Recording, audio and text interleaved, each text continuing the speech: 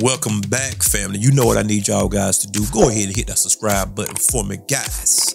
My channel is growing. Despise not small beginnings. You understand? Hit the like button. Hit the share button. Comment, family. I'm trying to get into the YouTube algorithm. YouTube tripping sometime, but I'm going to keep peddling it anyway. Support my channel by going to the Cash App, guys, and donating there. It's $Drummer1980. I do appreciate you in advance. You also can support my channel by clicking on the super thanks located under the video, guys. Donating there as well. And like how I tell each and every one of y'all, I do appreciate you 10 folds over, hands down. I'm proud that you're rocking with me. Ooh, I'm on fire. You know my motto already. I don't make believe, I make believers. Family. This is Drummer Boy 1980, hailing from the Carolinas, Columbia, South Carolina to be exact, if you're looking for me.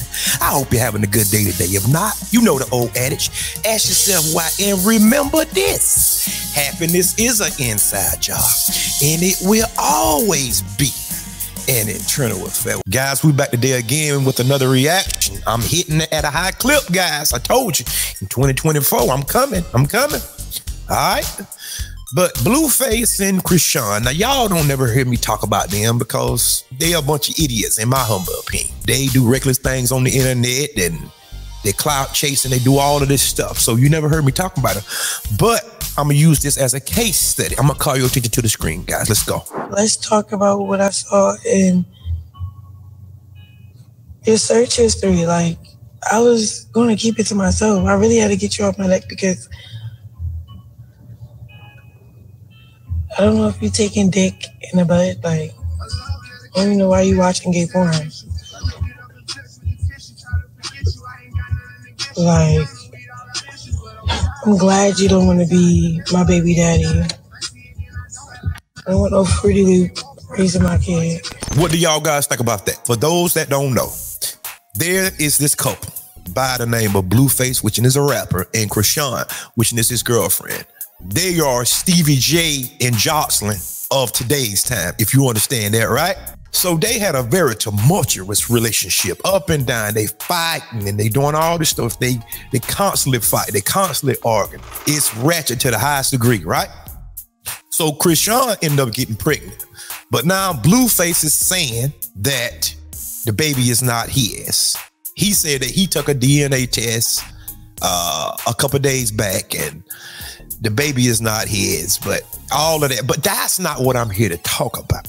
I'm here to talk about what she just said. Now, whether it's true or not, neither can I confirm it nor deny it. But according to her, his search history in his phone has some boochie cat activity. Huh? God almighty, I don't know.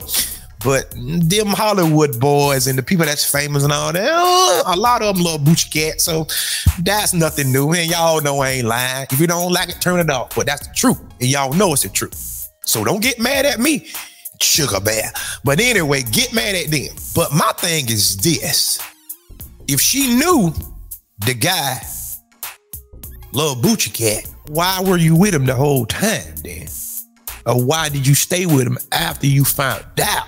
That's my whole point, guys. My premise for today is whenever that you break up with these women, they always drag something up. Now, I can't neither confirm or deny whether she tells the truth or not. Now, if she knew this guy loved grabbing men's thingamajigger, why she just not letting it out? And if you knew, why did you stay with him? It's my question. Huh? Can anybody put it in the comment section? She was there and she stayed with him after finding out. She ain't just not found that out. She been knew. Story time, guys, story time. Get your popcorn. A number of years back, whenever I was in my heydays, you know, a drunken state, drugged out, drinking liquor and doing all that, before the Lord intervened, I used to deal with this certain female. You know, we had a thing going on, if you understand. Yes, hot and heavy. Yes. And I should have knew something was wrong with this girl. Because I can vividly remember she called me to come to a hotel room. I'm not going to get graphic or anything, but I'm building up the story for you. So she called me to the hotel room. I went to the hotel room. When I knocked on the door, guess what this fool had on? when she came and answered the door. She had on a devil suit. God. Had on horns on her head, the wings and everything. Lingerie. And at that time, my mind wasn't at its current state like now. So at that time, I was like Birdman. I was rubbing my hands. I was like, ooh, yes. I should have knew something was wrong with her then. I should have knew. That was my clear sign. The devil standing right in front of your face. And what did I do? I entertained the devil. God, drummer boy, entertained the devil. Yes, I did. So as time progressed, we probably had a little fling for probably about a month or two. I told her that I didn't want to talk to her. Oh my God. You would have thought I killed her mom, her dad, brothers, burn a house down, kill a dog, ran over a cat, cooked a bird. You would have thought that I was the second coming of Hitler himself in the flesh, sitting in South Carolina. Oh, she called at first.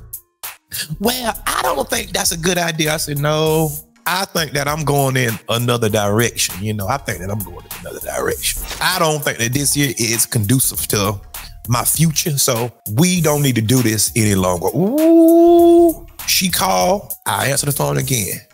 Why are you doing this to me? Why are you doing? I said, you want me to be honest, right? Yes, but I thought that we had something going. And in the beginning, and I left out this little small vital point. We said that it wasn't anything but just a fling. So we said that no strings attached. So I didn't lie to her, or nor did she lie to me. You see? I said, we both mutually agreed that this was just a fling. Yeah, I caught feelings in you and I can't help it. I love you. I said, I'm sorry. Oh God. Guys, it got so bad that she was calling me over 100 times a day. Literally, not figuratively, literally. And she was leaving messages every single time. I can't stand you. You gay. You a dope head. You a drunk. I can't stand. She'll call back about 2 or 3 minutes later. I'm sorry. Don't listen to that message. I can't control my feelings. She'll call back again. You ain't no good at sex. You ain't no good at. She'll call back again. Well, you the best. You the best I ever had. That's why I'm acting like this. She'll call back again. Please pick up the phone. I'm gonna kill myself. I said, this thing crazy. I dodged a bullet. This girl is manic and depressive. She off a rocker. She a few cars short of a full day. She done lost her marbles. Shall I continue? Her elevator don't reach all the way to the top. But that's how she did. She called me and she said I was gay. Now, I don't rock her bell because she done told me. That's how I knew. But yet, when she got upset, she tried to use that and try to hurl an insult at me. You see how them women are, guys? That's why I say about Chrisean. She might be telling the truth, but why wait until now? Because you was fine with it then. It's my whole premise, guys. You have to be careful with these women because these women will pull up anything to try to cut your knees out from up under you. They'll say anything whenever they heat it, or you done broke their heart, or you done broke up with them, or what have you. Or even if you offend them, they always try to bring up something. So I take this with a grain of salt. If the man like Boochie Cat, the man like Boochie Cat. As long as they don't infringe upon by rights. You can have and do what you want. That's you. But as far as me, I love women's women's. Shout out to the ladies. I love y'all. Woo, God. I got a beautiful wife. Beautiful wife. You understand? Toodaloo for now. And until next time. Peace. And remember, there is more.